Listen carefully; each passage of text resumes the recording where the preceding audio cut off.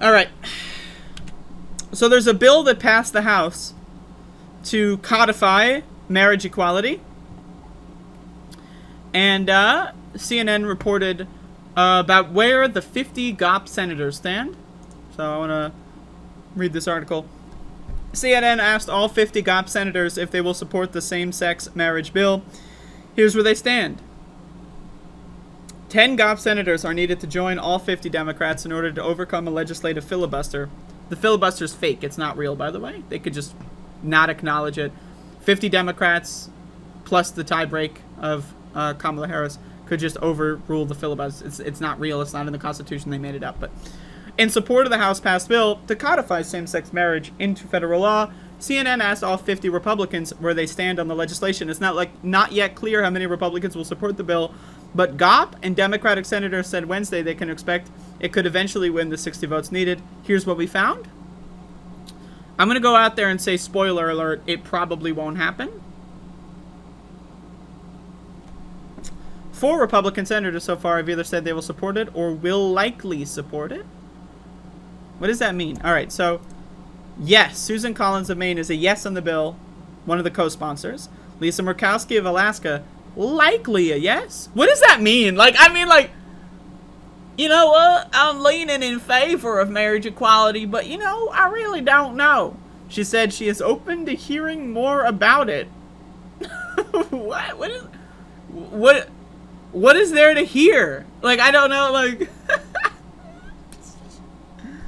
Rob Portman of Ohio is a yes on the bill. Tom Tillis of North Carolina said he probably will support a bill. What does that mean? No. Bill Cassidy, John Cornyn, Ted Cruz, Lindsey Graham, Josh Hawley, Jim Inhofe, Marco Rubio, Roger Wicker. These are all fucking crazy psychopath fascists that want to create an apartheid state just like they used to have back before the 1964 Civil Rights Act. That's what they're going for. And getting rid of marriage equality is one step into creating that apartheid system. I need you to understand, these people are insane. Undecided or did not indicate support. They're undecided. They just don't know. I need you to... being undecided, right, is oh, what did we have for breakfast today? Toast or a fucking muffin? That's undecided. That's something you can be undecided. Right? Should gay people be second-class citizens? You know, I just don't know. Richard Burr is undecided. What? Roy Blunt said he isn't sure. Mike Braun of Indiana, he's going to wait until the bill is brought to the Senate floor. Then he'll look at it. Why not look at it now? What? Okay. Joni Ernst of Iowa is keeping an open mind. Notice the thesaurus at play here. There's a fucking, there's a big thesaurus going on. Ron Johnson, I have not fully reviewed it.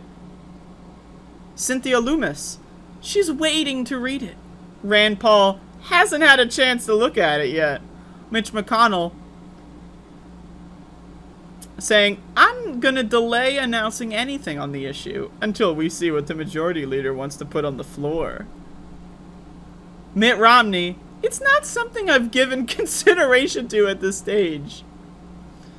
Mike Rounds hasn't looked at the bill. Rick Scott wants to wait and see. Dan Sullivan has to review it. John Thune, he will take a hard look at this. They're all saying the same thing, but they're just whipping out they're all in a room, right? And they're passing the thesaurus around. All right. So John Thune's got the hard look. Dan Sullivan's got has to review it. Rick Scott, what do you want? You want to wait and see, or do you want to see and wait? All right, now you'll do wait and see. All right, and that means I'll do see and wait. What? Pat Toomey hasn't looked at the bill yet. Tommy Tuberville told CNN on Wednesday he'd like to wait and look at the entire bill.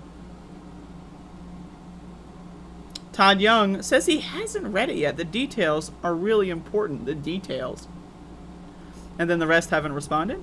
Like, I need you to understand these motherfuckers are insane. Like, I just, like, I need... There is nothing to look at. There's nothing to look at. Everything's fine. It's, do you want gay people to be second-class citizens? Yes or no? It's not a, oh, well, you know. It's not a, oh, well, you know. It's not a, well, you know, I gotta wait and see, you know what I'm like. Should gay people be second-class citizens or have equal rights? What do you think? Well, you know, I'm gonna take a long, hard look at that.